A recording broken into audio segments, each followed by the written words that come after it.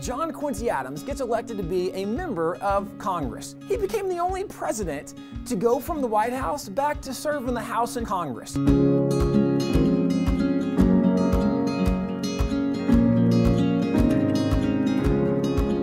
have been some presidents who'd served in the House, served in Congress, and then went on to become president.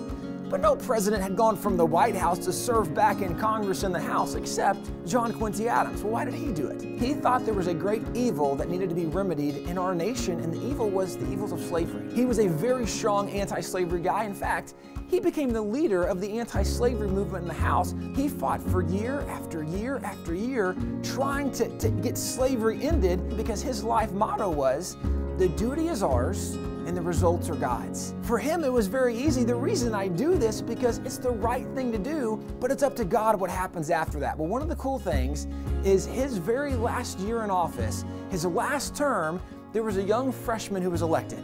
And the young freshman who was elected actually joins on, becomes part of the anti-slavery movement, is so impressed. Well, the young freshman was Abraham Lincoln. He actually has a part in instilling this anti-slavery value in Abraham Lincoln, the guy that ends slavery in America. John Quincy Adams never saw slavery ended, but he had a part in helping train the guy that ended it.